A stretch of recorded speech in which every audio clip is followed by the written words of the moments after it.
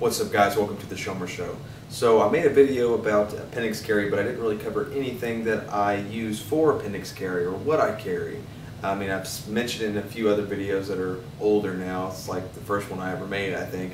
So I figured I'd go ahead and show you what I used to carry. So let's get to it. AR-15. This is the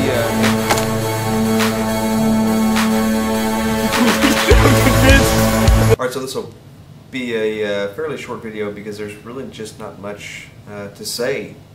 So I guess I'll just kind of go over the gun holster.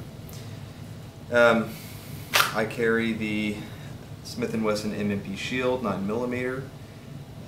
For me, it's slim enough to where, you know, it just tucks in real nice and close to the body. So I just found it to be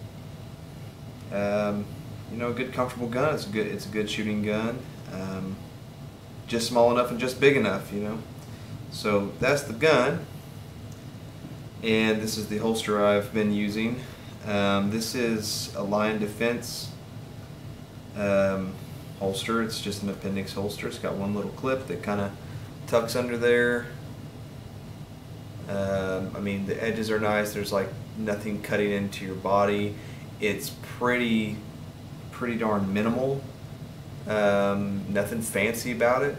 It's just, I don't know, I just think it's pretty nice. I just kind of like it's easy to you know, reholster and deploy and all that good fun stuff.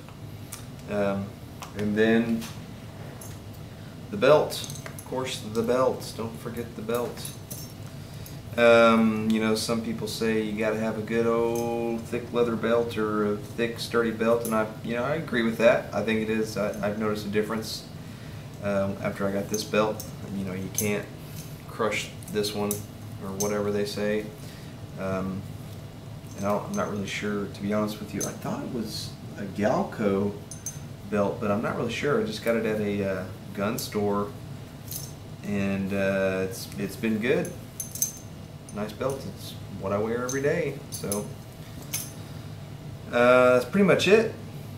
Thanks for watching. Please comment, share, like, and subscribe, and all those things. Feel free to give us suggestions of what you'd like to see. Hopefully we can get out and do some shooting. We haven't got to do that in a while, so give us some suggestions of what to do, and maybe we can do that. And as always, thanks for watching.